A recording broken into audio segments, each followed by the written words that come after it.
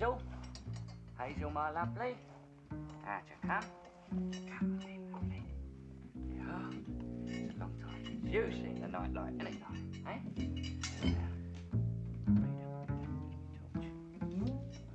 Bloody torch.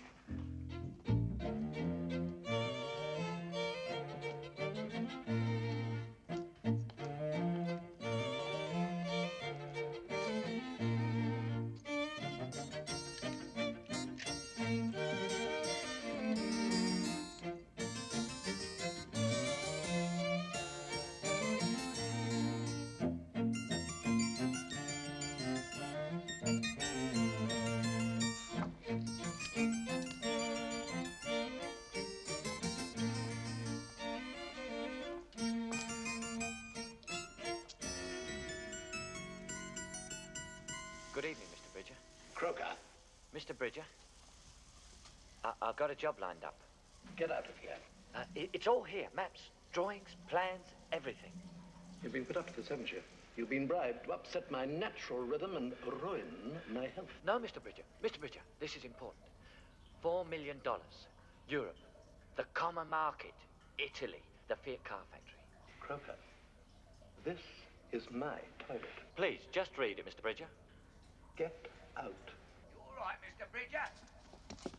You all right?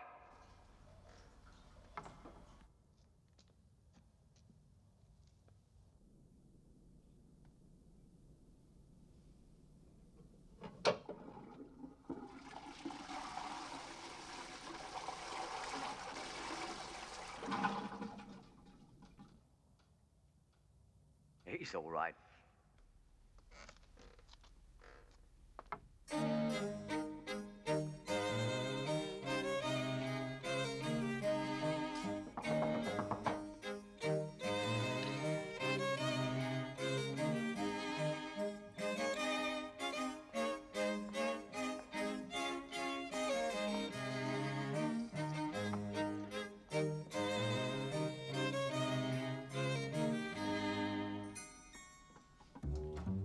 I can always take it to the Americans.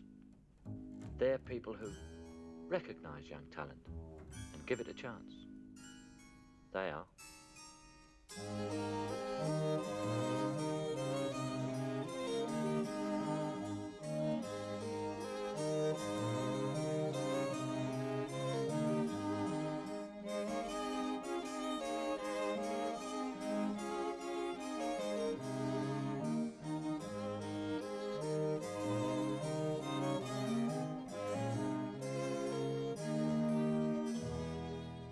Last night, Mr. Governor, my toilet was broken into.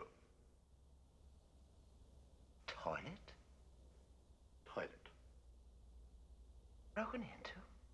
Broken into. Terribly sorry. There are some places, Governor, which to an Englishman are sacred. But I've apologized, Bridger. And so you should have. But you are not doing your job properly. Her Majesty's prison is there not only to keep people from getting out, but to prevent people from getting in. You are symptomatic of the lazy, unimaginative management which is driving this country on the rocks. But is there anything else? No, thank you, Governor.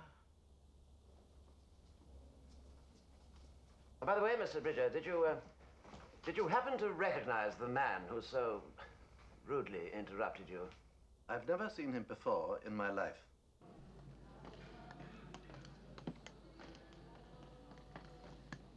I want Charlie Croker given a good going over. Yes, Mr. Bridger. Get the word out to Camp Freddy. Yes, Mr. Bridger.